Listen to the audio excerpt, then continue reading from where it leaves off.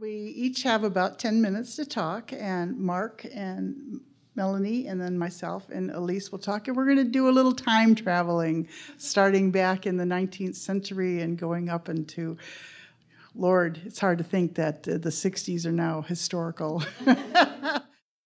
I'm going to talk about two California authors, or California-related authors, who lived one generation apart from each other. The first one is Robert Louis Stevenson. He lived from 1850 to 1894, and then a generation later, Jack London. Born in 1876, died in 1916. The two of them have some parallels.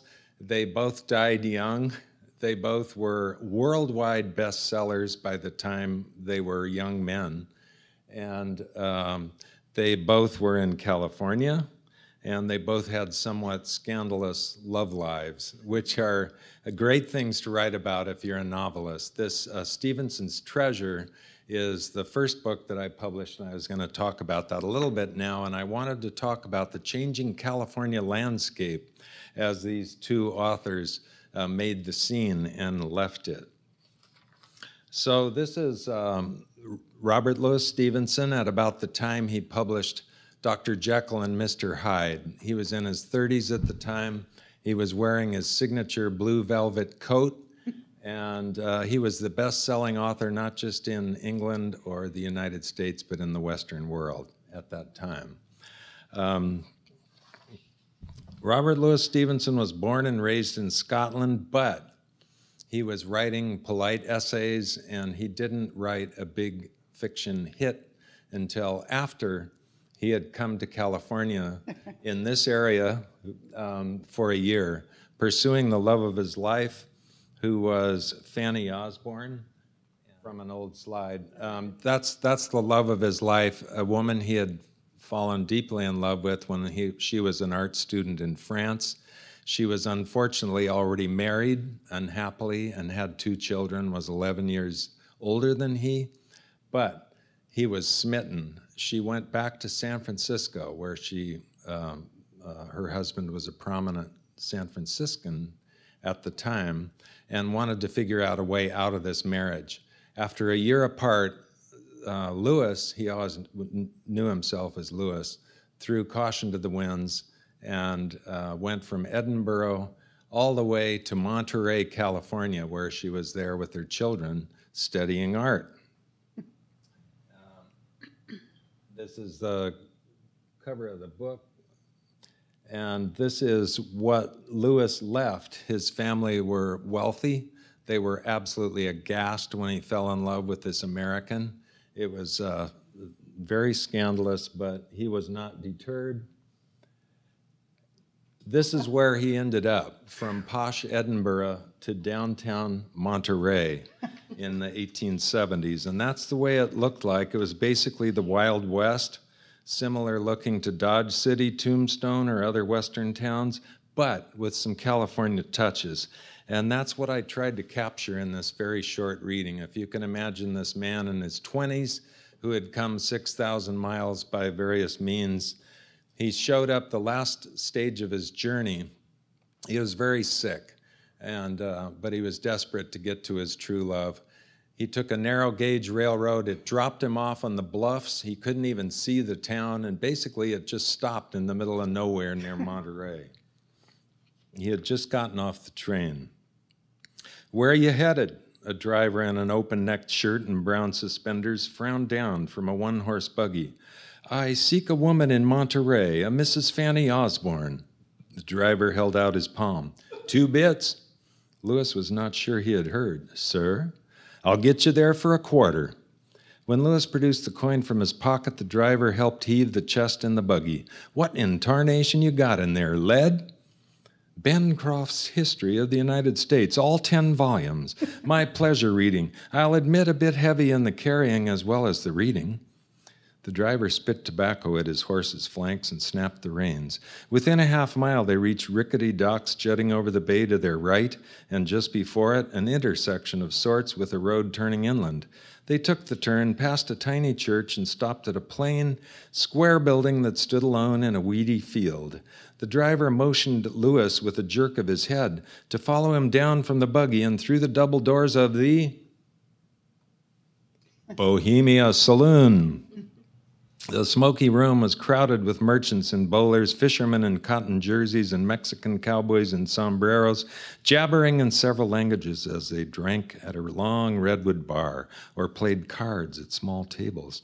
The driver banged a spoon against a glass. "Anyone know the whereabouts of a Mrs. Fanny Osborne?" he hollered. This set off side discussions among the men as if they were playing a party game to see who could answer first. "Short woman with a couple of children?" one of the merchants eventually yelled back. "Has a tall husband who works in San Francisco?" The driver forwarded the questions to Lewis with a nod. He felt his face flush. "That would be Mrs. Osborne, yes." The men now stared over their beer glasses with raised eyebrows. Were they friends of Sam? Perhaps they were staring at the red sores on his face from the rash he had caught in the rail car near Cleveland, when someone had thrown a filthy blanket over him during his chills and delirium. Or maybe they were just curious about his Scottish brogue and the foreign-looking cut of his blue velvet coat. "The big adobe down Alvarado Street," the businessman said, "just back of the French Hotel, has roses growing over the door." The driver nudged Lewis. "It would be civil to buy that man a drink. And one for me, too, of course." Lewis stepped up to the bar. "Of course." 1 hour and 2 whiskeys later, the driver was jouncing Lewis down the sandy mud of Alvarado Street. They passed clapboard shanties, balconied adobes, and rusty Spanish cannon, marking the street corners. Every chuck hole the buggy hit made his head pound and his lungs ache. The fog that had settled over Monterey, as thick as any fog he'd suffered in Edinburgh, didn't help matters. He fought a growing sense of panic. For the most important meeting of his life, he had wanted to be in a healthy, confident state of mind. Just beyond a ramshackle hotel, the driver reined in at a handsome 2-story adobe with pink roses growing in profusion over the doorway. Lewis climbed down from the wagon, walked up a flagstone pathway. Finally, after 6,000 feverish, stomach-churning, bone-jarring miles, he found himself at her door. He leaned against it to get his breath, willed his cough to be gone, his head to clear and his heart to stop racing. Then he knocked. Fanny opened the door and gaped. So he surprised her. And I won't wreck the story by telling you what happened, but suffice it to say the love affair continued. This is the wonderful lodgings that Lewis lived in for a few months, an unheated room up there in the upper right. Now the Stevenson House has been beautifully restored by the California State Parks. You can take tours through there. They have bougainvillea growing, but at this point it was a flop house. They continued their relationship in San Francisco. This is a picture of the Ferry Building in about 1886, so just a few years after Lewis was there. And you'll notice that it's busier than it is now. There were no bridges leading to San Francisco. Those are horse-drawn omnibuses spanning out to all areas of the city. And he and Fanny met there and rendezvoused as she tried to engineer her divorce. Suffice it to say, so Lewis and Fanny spent time in Calistoga. He went back then to Europe, and he wrote his first big hit, Treasure Island. Before that, again, he was writing these polite essays, but his worldwide hit was really all about Fanny and his new stepson, and the foliage and everything that he describes on this Caribbean island was actually the foliage and the stone outcroppings and whatnot that you see on Point Lobos near Monterey. So he was a Californian by this time. Okay, Jack London, segueing here. I had some great pictures of Jack. Let me see if I can, there he is. No, there, okay, that's Jack when he was 21, born and raised in Oakland and San Francisco. This was about the time that he tested into the UC Berkeley after 1 year of high school. So he was just phenomenally intelligent, but from the other side of the tracks. He's nice and cleaned up there. He went to the Klondike. I had a great picture I was going to show you of the ships jammed with people, and Jack, in his characteristically urgent way, he couldn't afford to stay at Berkeley, dropped out after a semester, was on one of the first ships going up north to the Klondike to find gold.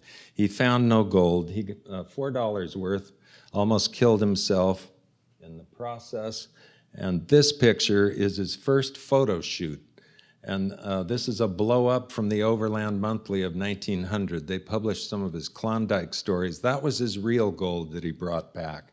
And I like this photo because it shows him in this silly kind of suit with the Arctic night was supposed to be behind him in the way of a blue blanket, but you can see the folds on it. So it's kind of, this is like early promo. And Jack at age 24, I already detect a little cynicism in his look there. So I just really like this old photo. This is a much slicker picture of him at about 1903. 3 years later, he was the best-selling author of the world, the United States, and then soon the world with Call of the Wild. Now he's much more posed. He's a hunky guy. He's outdoors in Glen Ellen, writing on a rock. But this is kind of stagey. And then I was going to show, let's see if I have it. I don't. Nope.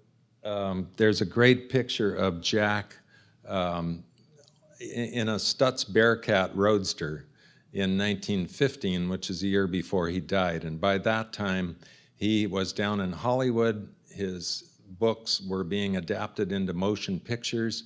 And so within one generation, from Stevenson's time to London's time, we see the beginning of pop culture, the movie industry. The frontiers are gone, but people really like the idea of those good old days. The frontier is now up north in the Arctic Circle. So Jack brought that back. He retired to a ranch. His wife, second wife, was trying desperately, I think, to save his life by getting him out of the fast life. And I had a neat picture to end this on, showing him riding his horse on the Jack London Ranch. If you haven't been there, be sure to go and spend a day there. You get a real good sense of Jack. So I'm out of time, but I just wanted to look and see if, I think that was my conclusion, is that just within that very short time, there was an amazing difference in the cultural California political economic landscape that bridged us from Stevenson to Jack London. Thanks. So I'm Melanie Spiller, and I'm writing a collection of stories of 1906 post-earthquake San Francisco, with the star character being a female Sherlock Holmes named Sheila Coombs. My stories are kind of because I'm in love with San Francisco, and so I live in Potrero Hill, which was a tent city after the earthquake, and I find it fascinating. There are still a couple of shacks that were there that were there in '06 that the government built to save people, and so I just really enjoy the idea of somebody who would have to walk through the city to see the city on foot, because after the earthquake there was no infrastructure, there were hardly streets, there were hardly buildings, and I like the idea of Sheila Coombs because she has sort of personality disorder, and I'm charmed by that. Sorry. So this is the Dog Patch, which is the flat part of Potrero Hill right by the water. It was what the tent city looked like at Texas and 18th. You can see people were living really right on top of one another. And this is my part of the hill, which is really quite hilly, and the shacks. There are 3 shacks that remain from this time, and I've put Sheila and John Watkins, who in the first, she's John Cole Elliott, and then she meets Dr. Watson and marries him, and they go live on Baker Street, which was unaffected by the earthquake. So the way I've organized my stories is I start with really shortly after the earthquake. And I don't know if you know the story of Enrique Caruso, who was, a big deal opera star. And after the earthquake, he went down and waited in the street while his 2 valets collected his belongings and brought them down. And in truth, someone came and tried to steal one of his valises, and Enrique didn't want any part of that, and so he fought him off, and then went off and had breakfast for 25 cents down the street. In my story, the thief is successful, and one of the valets is left behind when Enrico goes back to New York to find what is in the valise. Now, Enrique Caruso was, like most show people at that time, and certainly an Italian, very superstitious. And so in the valise are his little icons. He has 5 little icons, and also he had been granted a knighthood, an Italian knighthood, which is almost meaningless, but it was important to him, and he waved the papers around a lot.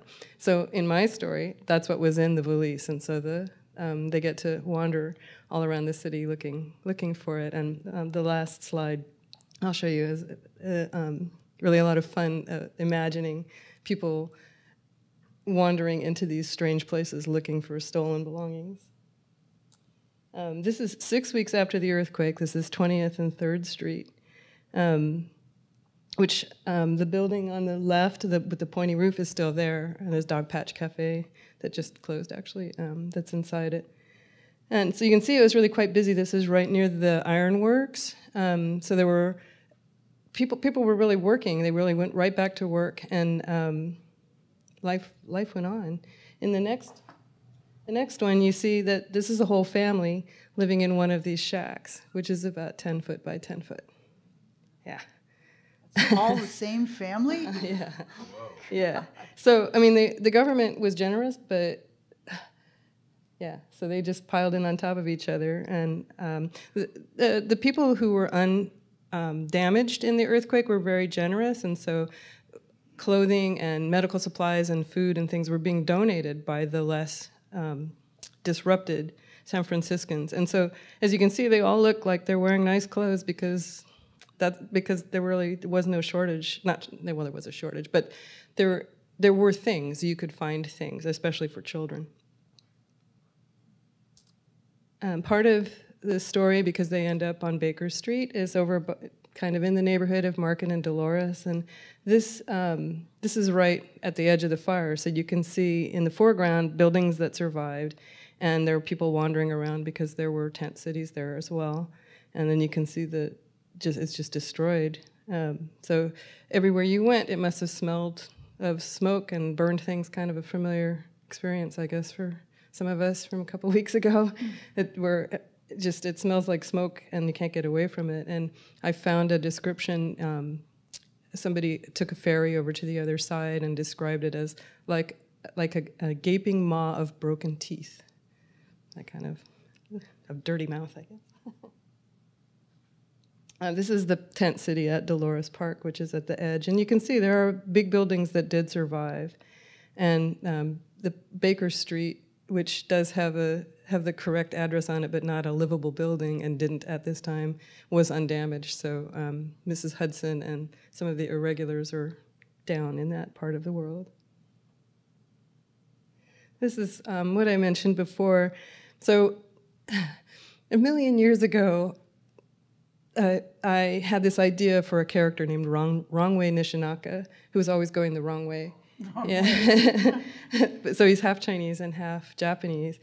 And in my story, he's one of Sheila Coombs' special friends, and he has this shop, and all kinds of strange things are in it. There are herbs, and there are antiques, and he knows people. He's the guy to go see when you're looking for special stuff. And I just when I found this picture, I just thought, that's his shop. He has an office in the back that's got a big desk, and everybody comes and begs his help. I just thought that'd be a lot of fun. But because he's Asian, racism was really rampant, and he could get into places with nobody noticing. He could be a servant or a waiter or laundry person and stuff, and so he could find out all kinds of stuff that Sheila Coombs would have a little more difficulty finding out. And the next slide is kind of off topic. So normally I write about the origins of music. I'm a medieval musician myself, and I write about Hildegard of Bingen and Guido d'Arezzo and the people who started music. And so this next slide is an announcement. I'm publishing a book on the history of music. It's not fiction. It's not about San Francisco, but it's coming out in January. So I don't know. Look for it. All right, I great. guess that's all I have to say. And Mark was referring to changes that happened between Stevenson's time and London's time. Well, the changes that happened between 1906 and 1959, which is when my book is set up, were certainly astounding to most people, but nothing like what was going to happen in the 60s. And that was part of the reason I wrote this book, was because I kept thinking, being a child of the 60s myself, that we know now what happened and all the things that came then. But people in the 50s, people in 1959, they had no idea what was coming. But people who lived in California, especially, I mean, New York, Chicago, San Francisco, the big cities, they had a sense that things were changing. And this book, Ember Days, starts in Mendocino. Has anybody been to Mendocino here? Oh, good, yes. It's an incredible place, as you can see. That's a photograph I took from the top of one of the renovated water towers up there. It was, as you know, probably, it was a logging town for a long time.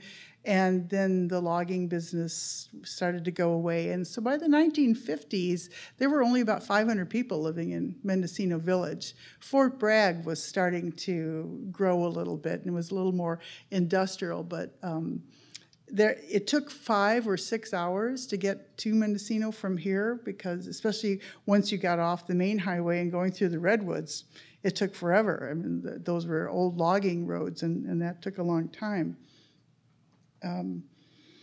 It was a quieter time and place, as some of you will recall, and have probably seen it even in television programs. There was TV, definitely, but in small villages like Mendocino, there was not many people had a television. They had radio, and there were a lot of radio stations. So it was quieter. Long distance phone calls were very expensive. People wrote letters. It was a different, quiet kind of time. And some pictures of Mendocino that show it's rural. It really is. It's coastal. I mean, the California coast is a very special kind of place and a special kind of feeling. I've been up to Mendocino probably half a dozen or more times over the last 15 years, writing this book in particular, but also just enjoying it. And one of the things I found most lovely about it was the fog. I just love the fog up there. And here's a very short excerpt from my book that describes the way I feel about Mendocino. As the bus drove up Main Street, heading for the tiny intersection that was the center of town, James took in the huddled shapes of the old buildings, black and slick with rain. The last rays of the sun glinted off the metal bands on the water towers, scattered like haystacks among the houses. The bus driver handed him his suitcase as he stepped down onto the broken sidewalk, the asphalt crumbling into the dirt. It was about a half mile to his mother's house, and each step brought back memories of people and events he hadn't let himself think about in 20 years. With the noisy bus soon gone down the road, silence poured in, and he began to hear, one by one, the sounds of his home.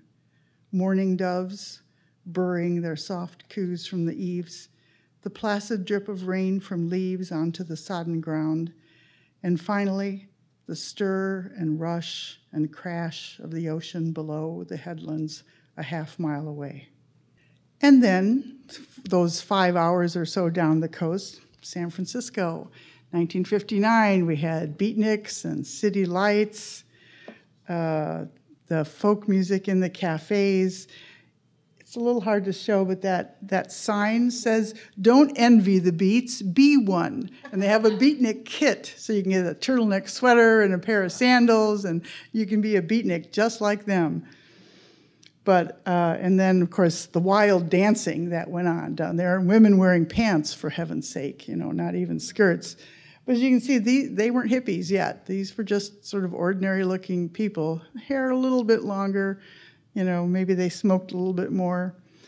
But then this one in particular, it says, Hi Squares, the citizens of North Beach, what did it say? Are on tour. And a whole bunch of people walked down from North Beach down to Union Square to see the squares and greet them and to show them that they weren't really wild animals like they were being depicted in the press. Malvina's Cafe, some of you may remember that one.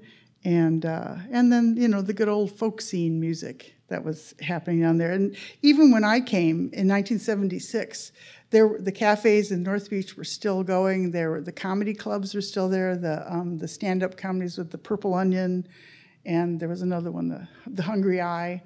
Yeah, so they were still there at that point, which was lots of fun. Lawrence Ferlinghetti. And one thing that was particularly interesting, and I saw this when I came to San Francisco, practically the first time, was the procession, a funeral procession in Chinatown. And my characters got a chance to look at this as they came. A woman and her daughter came down from Mendocino to San Francisco. I'll just read you a little bit. As they left the garage, they were stopped on the sidewalk by a crowd of people all watching something in the street. A Chinese funeral forming outside the Green Street mortuary. A small but dignified marching band dressed in gaudy red uniforms with plumes on their helmets were slowly leading a large black hearse up the street. The sonorous dirge, played on trumpets, trombones, and one French horn, had an ironic, comic edge to its sound. Pedestrians and cars alike stopped to wait respectfully as the funeral procession passed by. A large group of somberly dressed mourners shuffled behind the hearse. Ellen and Alice watched in awe until the whole scene disappeared into the fog. And I have a little selection of what that sounded like. More recently, there we go.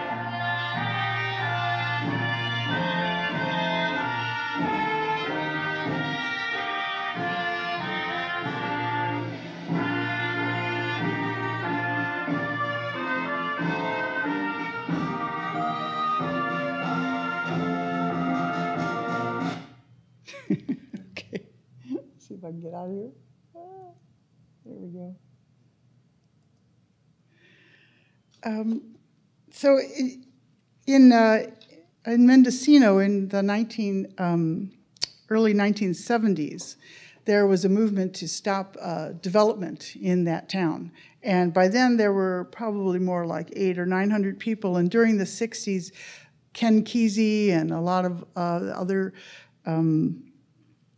artists, musicians, creative people disappeared. They left San Francisco. They went up there to the Back to the Land movement to start new crafts, to start a theater organization up there. So they revivified Mendocino, absolutely. And then by '72, legislation was passed to stop development in the actual precincts of Mendocino. So it now looks pretty much what it looked like in 1972. Things are a little spiffier and the shops are a little different, but all the buildings are there. And in '72, it looked pretty much like what it looked like in 1952. And before that, just a little more cleaned up. But there are wide stretches of property that aren't built on, and they're not going to be built on out there. But it's, if you haven't been up there, you really ought to go. It's an absolutely wonderful place. And certainly typifies throughout its history everything that the coastal villages and towns of California typified. So thank you. So I'm Elise Francis Miller, and my books are about the late 60s. So come forward just 10 years from what Mary was talking about. But in those 10 years, as she mentioned, things changed a lot. How did California inspire my stories? Where was the dream of the West and the last frontier and the flowering of innovation in stories about UC Berkeley and the rebellious boomers? Yes, we had sunshine. We had beautiful beaches and mountains. And these found their way into my books in The Berkeley Girl in Paris, 1968. The character, male protagonist Aaron Becker, who is a science nerd kind of guy, and he lets us know that even in the glorious, beautiful natural beauty of California, at that time, you couldn't escape the danger, the sense of danger that college students felt in their lives. So I'm going to read a little bit from what in his voice. The first weekend in May, the zoology department at Cal took a trip to the high country of Yosemite, and I went along. We hiked through pine forest to still frozen glacier-carved lakes, made notes on freshwater fish, dipterians, and other indigenous species, melted snow for drinking water, poked our dinner onto sticks and into open flame, shoved pine needle mattresses under our sleeping bags. Très nice, peaceful, and totally unreal. But at nightfall, staring into the campfire, even in that place, agonized wails of the city from far below filled our imaginations, and our talk turned to current events. So, why do I write about California? Because I'm a Californian. My family first came to California between 1910 and 1920. 10 members of my family came, and it was all about making a living, and they did manage, even with meager educations, to start businesses, to take risks, to innovate, and they succeeded largely, and so California's promise was holding. But in my parents' generation, I remember talks around the dinner table, and it was all about the money. It was all about cash flow and customers and advertising and pricing. And so I found ways to turn California's positives into every California positive into a negative. What I'd been encouraged to value was materialism and conformity and gratitude for my blessings. I was so disillusioned that I wanted to strike out on my own and do something entirely different, but I wanted to do it in such a way that my parents would not suspect my intentions. Because after all, I was still financially and even emotionally dependent upon them. So they were not college grads and they weren't college savvy. So I struck a deal with them that I would go to Berkeley. And in those days, Berkeley was known as the greatest, it probably still is, public university in America. And they were very proud of that, and they thought that was an ideal place for me to go. A year later, by the time I entered in the fall of '65, the words free speech movement were on everybody's lips. And my father's friends, his cronies, started teasing him that you didn't have to be a communist to get into Berkeley, but you had to be one to graduate. Well, they weren't amused, and so I went off to Berkeley with a lot of stern warnings.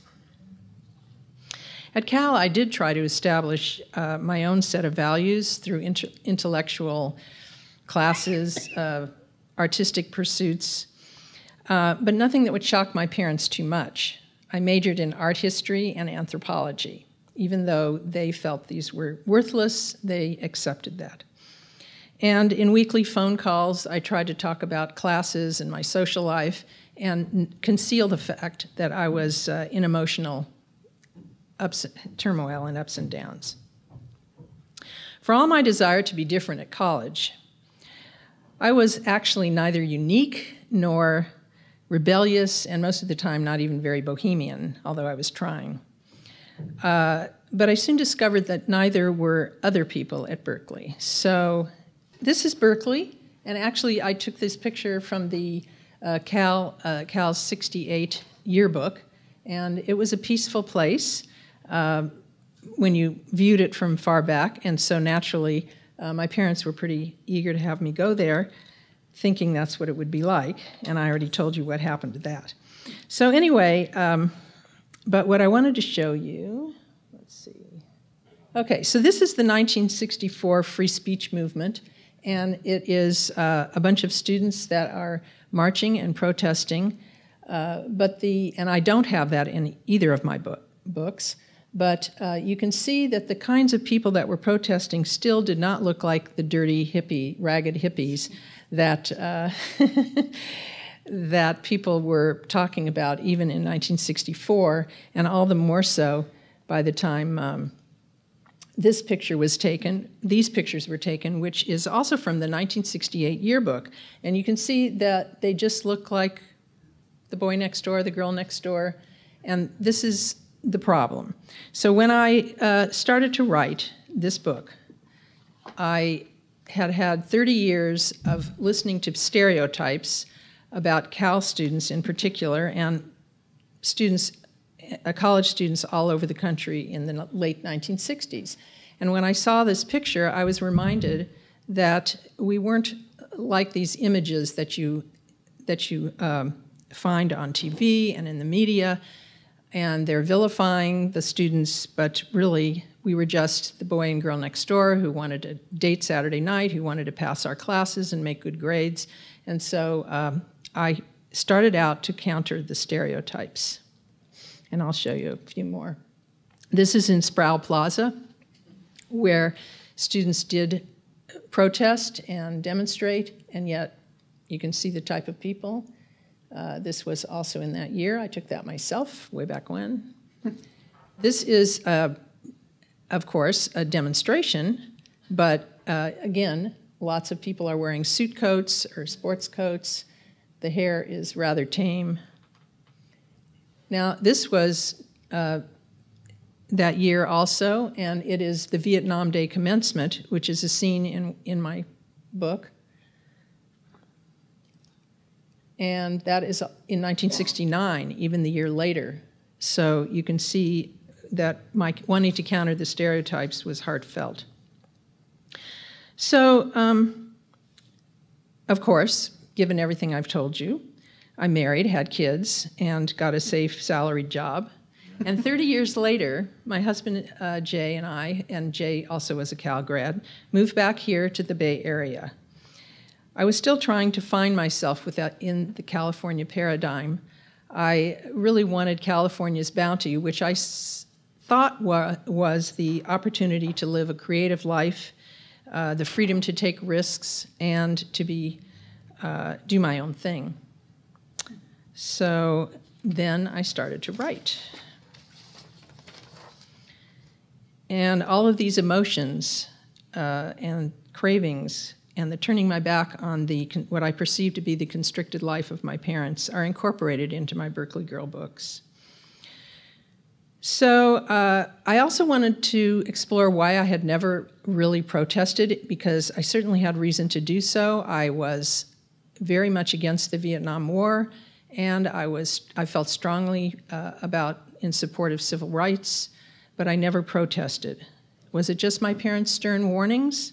So I began to do research on both the political and the cultural details of the era through which I'd lived. And I studied not only books, fiction and nonfiction, but my own letters, other people's letters, and articles from the Berkeley Press, even flyers and posters. And when I went to write my books, I created Janet McGill, the character who condenses the transformation of a shy, timid Berkeley freshman into a protester. And I contrast her with her straight science nerd boyfriend, Aaron Becker, who you have already heard from. I called it, and I'll show you this, I called it A Time to Cast Away Stones, taken from the Pete Seeger song, and that you're looking at is an archival photo from Paris during the rebellion of May 1968. They call it the May Revolution. And yet, again, people do not look like hippies, so everyone, say, under 50 who looked at this cover thought it was about World War II. So my publisher, Sandhill Review Press, decided to completely change the title and the cover to reimagine it, and it became The Berkeley Girl. It is the same book. If you have read one, you have read the other. And it won the Independent Press Award last year, too, so that's why the award is on there. This last month, she published the Rendezvous in London, The Berkeley Girl Rendezvous in London, which is a sequel. It's a novella that's a sequel to the first book, and it also contains a collection of other stories set in various settings with different characters and different plots, and they are all in the 60s. Let's see if I can. Oh, maybe that's it. Okay, anyway, so in one of these, I have Sharon in Jazz Reflections, who directly seeks to fulfill the vision of an artistic life that I never managed to do. And she winds up in the Haight-Ashbury district. And I'm going to read to you a little bit from her just explanation to her boyfriend, Denny, of her awakening. She was 15. Her date a year, I can't tell whether I'm speaking into this or not. She was 15, her date a year older. The date was forgettable, but not the smell and taste of her first Italian espresso, the darkened room full of young faces, and the bard on the stage. To Sharon, his long and shiny hair, thin face, and crooked teeth exuded the raw, ragged sexual magnetism reflected in his voice. She leaned toward the stage, her arm hairs standing up on end as if a brisk breeze had swept through the stifling room. She absorbed his guitar rhythms, melody, and not too perfectly rhymed message of new hope and opportunity to learn, to know life, to be free, to converse without limits, to make love without limits. His message was meant for me, she told Denny, and his passion for his message was authentic. She believed him. She believed the bitter coffee and the darkened room permeated with teenage sweat, and she wanted to follow him. Incidentally, not her date, only the musician-poet. But more than to follow him, she wanted to be him. So that's Sharon. And in another story, decades too late, I seek to empathize with my parents. And I wrote a story called The Wedding of Her Dreams from the viewpoint of a mother who cannot catch up with or understand her daughter, Debbie, a bride who has embraced the social and political values of her own generation. So in this scene, Debbie's mother is speaking. What it all came down to was we allowed Debbie to go to Berkeley because we trusted her. I'm sure she did some things she didn't tell us about, but she still looks normal, dresses well, and is accomplishing things in her life. She's not a deadbeat. Cyrus and I can't stand a deadbeat. You can tell this is a little autobiographical. So that March morning, before we had gotten as far as discussing the date, Debbie announced that she and Gary had decided to get married on the beach. Maybe Half Moon Bay, Gary said, or another. We'll have to scout it out. Cyrus turned to Debbie. And you don't want the synagogue? He sounded a little hurt. I'm sure he was thinking as much about the building fund as about God, but he was the one who had worked for it. Could I blame him? The synagogue is beautiful, Daddy, Debbie replied, but after all, we're Californians. We spent our summers on the beaches. You know, bare feet, a bonfire. It will be symbolic of our lives. She sounded like she was halfway through penning her memoirs. Then I couldn't help myself. I burst out. But what about Grandmother Eileen? Don't you want her at your wedding? Oh, yes, of course, Mom, Debbie laughed. I wouldn't feel married if Grandmother Eileen weren't there. Well, she's nearly blind and she can't walk without a walker. You're going to make an 82-year-old woman stumble down the beach in the sand and the wind? The house at that moment was as quiet as I'd ever remembered it. From the den, I could hear the blue jays complaining in the backyard. Yeah. I just wanted to say that in the actual novella sequel, there's hardly any California at all. Yet throughout the whole novella, Janet McGill is planning on coming back to California. It's as if she knows that unless she returns, she's not going to be able to take action and get anywhere with her desire to fight for women's rights, to end the Vietnam War, and her other kinds of things that she likes to do. So it seemed to most Americans, I think then, and Europeans as well, that California was way ahead in the awakening and transformation and that other parts of America followed.